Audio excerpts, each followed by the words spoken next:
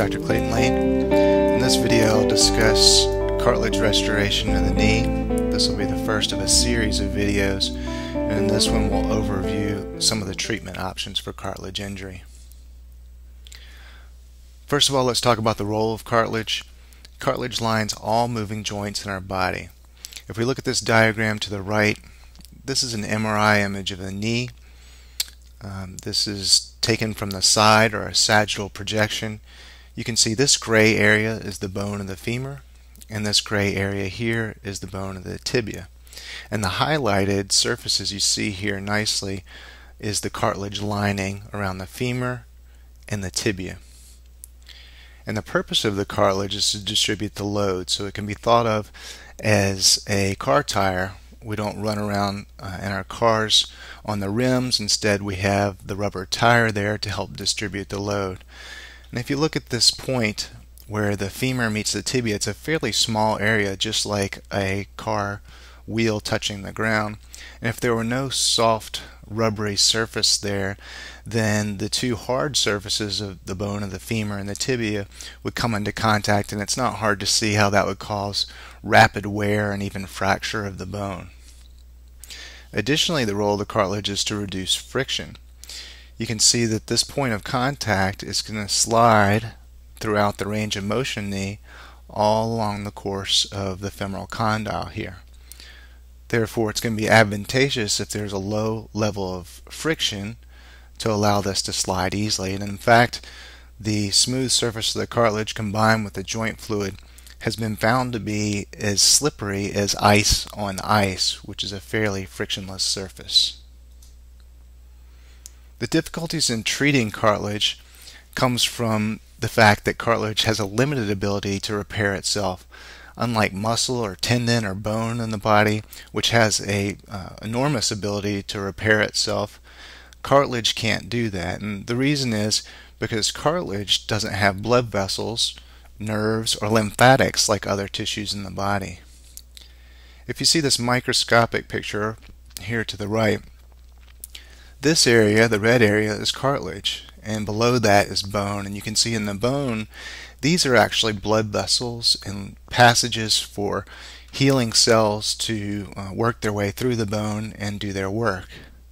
Cartilage, however, doesn't have that, and therefore cartilage relies on diffusion from joint fluid or synovial fluid in order to get its nourishment. And that's a very slow process. So if you have an injury in this red area of cartilage, it's going to be very difficult, if possible at all, for that to repair itself. Causes of injury to cartilage: obviously you can have trauma. If a force is sustained to the knee that's greater than its ability to withstand it, then obviously you'll have a fracture, as seen in here. The bone underneath is fractured and the cartilage is separated from it, and that's called an osteochondral defect. Osteo meaning bone, chondral meaning cartilage, and then defect, obviously, the fracture. A lesser known condition, but very common condition, is something called osteochondritis dissecans. And what that is when the bone underneath the cartilage in this area actually dies first. And then with pressure on the cartilage above, the cartilage collapses into it or breaks off, and that's termed osteochondritis dissecans, and it's extremely common, especially in adolescents. And then obviously there's degenerative changes, which essentially means wear and tear. Just like the tires of our car wear down, the cartilage can wear down as well. What determines whether a cartilage injury is repairable? First, we want to know how big is the injury. That can determine whether or not we're going to be able to repair it. Additionally, we need to know whether it's a traumatic injury versus chronic arthritis. If we look at this arthroscopic picture here, here's an area of cartilage loss. This is actually the bone of the femur, and a corresponding area of cartilage loss on the tibia. This defect, while it's not enormous, is not repairable because this is chronic arthritis. And the reason we can't fix this is because we know from studies that this cartilage along the edges and throughout the rest of the knee is abnormal and poor quality, and so just fixing this one spot is not going to solve the problem. This is also a nice diagram showing how if you have bone-on-bone arthritis, then that's a tremendous amount of force that goes through these surfaces and causing and can lead to pain and fracture and other. Patient characteristics are very important. Often people don't realize that a patient's age is important in how we treat cartilage injuries, whether or not they have diabetes, they smoke, or have rheumatoid arthritis or other inflammatory conditions. And also the patient has to have the ability to be compliant with the postoperative protocol, which will be very important as well. Non-operative treatments. We hear a lot about glucosamine, chondrocyte, and sulfate in the press and elsewhere, and that's for good reason, because glucosamine, chondrocyte, and sulfate has been proven to be as effective as some of the prescription anti-inflammatories as far as treating knee pain from cartilage injury or arthritis. NSAIDs is acronym for non-steroidal anti-inflammatories. An example of that would be Advil or Aleve. These help reduce the inflammation associated with cartilage injuries and can be helpful. Hyaluronic acid, you may have heard that termed as rooster comb injections. The basic premise behind that is that it's a lubrication for the joint, and we talked about how cartilage needs to be a frictionless surface. Well, hyaluronic acid works along those lines and reducing the friction and helping smooth edges where there's a rough area of cartilage. Then lubricating that area can help limit further damage.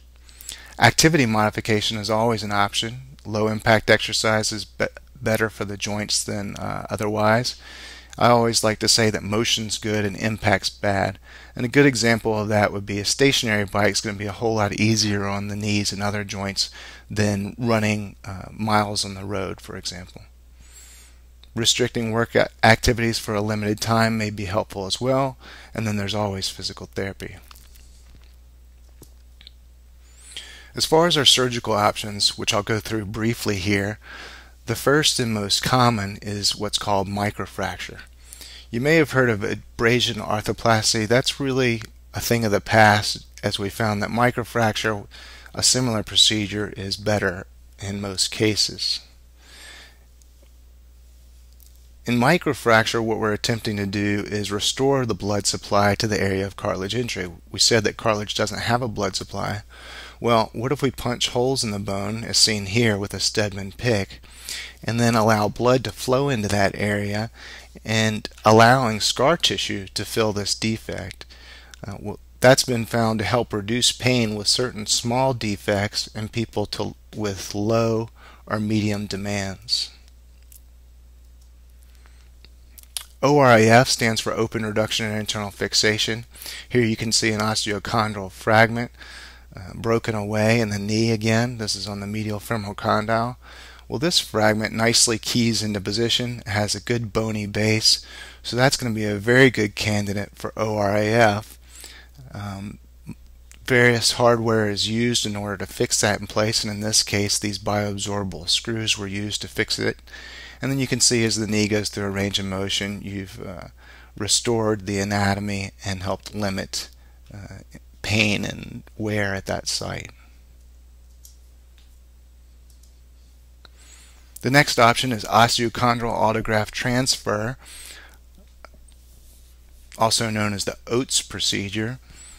And when taken multiple times, as seen here with mini plugs, it's referred to as a mosaicoplasty because of the appearance it has. But the basic premise is we have a defect in the knee, and what we can do is take cartilage from a place in the knee where we don't need it and then transfer it to where we do. So you can see here in the bottom right corner, this is the size of the defect. This is the weight-bearing surface of the knee joint. We really have to have cartilage here. So what we do is take plugs from an area along the edge of the joint in a spot where we know we don't need cartilage from anatomic studies. We take that cartilage and fill the defect. Autologous chondrocyte implantation is another option, also known as ACI. In this procedure, we take a biopsy or a very small piece of healthy cartilage from the knee, and we actually can grow it in the lab. And after about 6 weeks, we have enough cells to come back, isolate our defect as seen here, and then create a little pocket over that defect using periosteum or a synthetic type tissue. And then we can inject our cells into that pocket, allow them to stick long enough so that they can take and grow, and then restore normal cartilage just like what we have elsewhere in the knee. And then finally there's allograft or cadaver. And in this case, we can take a piece of bone and cartilage from a cadaver and exactly match the defect in the knee and fix that in place with bioabsorbable screws or other, and allow that to fill our defect. And again, then you have cartilage, healthy cartilage, restored. And all of this is an attempt to postpone or prevent putting metal and plastic in the knee with various types of knee replacements. So in summary, other than fixing osteochondral fracture, the ORIF, our options for restoration are microfracture, OATs, ACI, and allograft. In general, microfracture is better for small injuries. The pros are that it's easy. There's no need to disturb healthy cartilage in the knee in order to perform it. The downside is, though, is the result is fibrocartilage in the defect, which is not as good as true healthy cartilage. And also, a return to play can take up to 9 months for athletes. Additionally, there's been some studies that show while it's very successful in reducing pain up to 90%, there is some decline in activity in these patients reported over time. So even though they're having less pain, we're also finding that they're not doing as much as they were doing preoperatively. The OATs procedure can be used for slightly bigger defects in the cartilage, up to 6 centimeters. It also is nice because we can use it in areas of large bone loss, like the osteochondritis dissecans, where I told you the bone died. These plugs can fill that up. And another advantage is that it's actually cartilage we're putting in the defect, unlike the fibrocartilage of microfracture. The return to play is a little bit less than what you see in microfracture. The downside is, though, is that you have to disturb healthy cartilage. Remember, we're taking it from a healthy area and transferring it to a spot where we need it. And also, it's technically harder than a microfracture. The bright side of that is also has been shown a higher rate of return to athletic activity in OATs patients as opposed to microfracture patients, and that's been fairly well documented. ACI, or autologous chondrocyte implantation, you can see there's no size restrictions. An advantage is that it is healthy cartilage that's implanted into the defect, and also there's no need to disturb healthy cartilage in order to do it. The downside is that it's 2 procedures. It's technically harder, it's very expensive, and return to play takes over 12 months. Again, a note is that it takes 6 weeks for this cartilage to grow in lab. It can be put on hold by freezing it for up to 6 months, but that's about the limits of how long we can keep it. Allograft or cadaver, there's no size limits whatsoever. There's no need to disturb healthy cartilage, and we have as much bone and cartilage as we need. So those are all the pros. The downside is a slight infection risk. There's also a prolonged return to play, 12 months or more, and the cartilage is not quite as good as what you would see with ACI. This has been found in studies to be better in the older age groups. It can be used up to 45 years of age, whereas all of these other procedures have shown markedly reduced results if you're older than 30 years of age.